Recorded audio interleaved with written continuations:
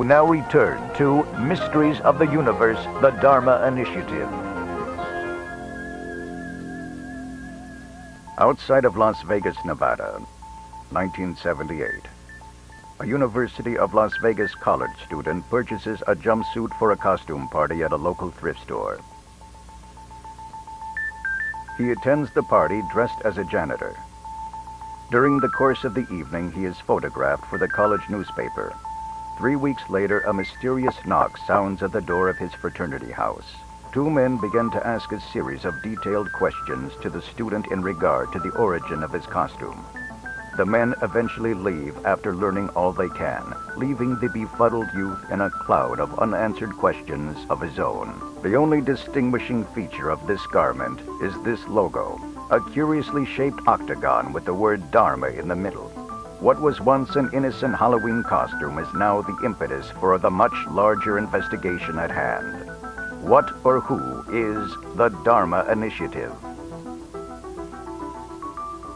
Aliens, flying saucers, abductions. Nevada has long been known for an area of considerable importance to otherworldly creatures. Some claim that the area is a veritable hotbed of extraterrestrial activity known as Area 51. Could the proximity of this incident in relation to Area 51 be a link to an answer? It is suspected that workers at the infamous military base are known to wear color-coded jumpsuits, much like the one found in the thrift store, that designate their rank and occupation. Those that work there, or claim to work there, are said to vanish for long periods of time. If the government or someone claiming to be from the government is concerned about a missing article of clothing, then why are they not concerned about a person gone missing? In the following interview, we speak with someone who claims that his neighbor vanished after completing a job interview with a mysterious group that was looking to fill an open position. My neighbor Phil was looking for a job. He said he was on round 5 of an interview for this group out in Michigan.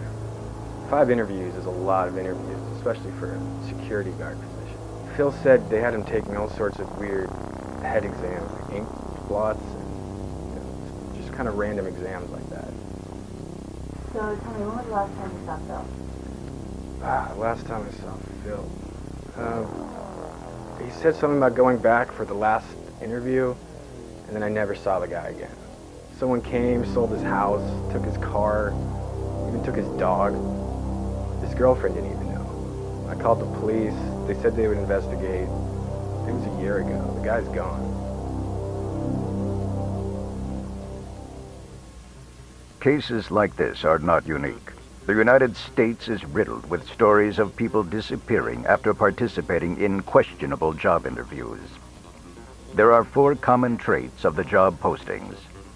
This graphic watermark, the quantity of similar job openings, strange tests, and the large number of interviews. And almost without fail, after accepting the position, the applicant disappears. A large number of interviews for occupations such as physicist and engineer are standard. But why would a job opening for a car mechanic require 5 interviews? Why does a janitor position involve psychological testing? Why do these people leave without explanation? Portland, Oregon.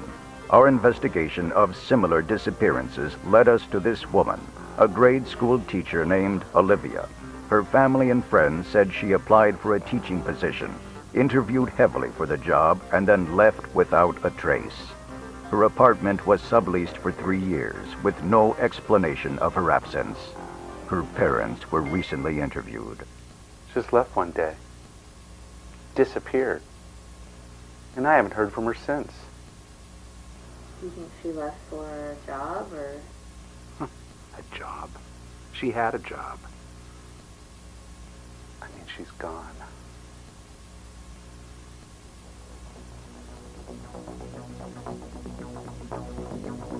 Note the graphic seal in the upper right corner of this preliminary job application. Supplied to us by Olivia's parents, it matches the one on the jumpsuit and job posting. Secret societies are known to use special identifying symbols to assist members in identification of official documents and property. Often used in these interviews is the Rorschach test. This test is used with the psychiatric community to assist in determining a person's mental state. It is also often used on the criminally insane. Here is a list of questions we found for an interview. Why should a veterinarian be profiled in the same manner as a psychotic killer? Intense interviews, psychological tests, disappearances, secrecy. If someone or some group is putting this much effort into interviews, then exactly what type of organization is this?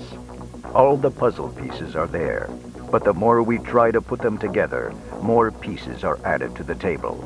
An ever-expanding table, and the place setting is serving up mystery.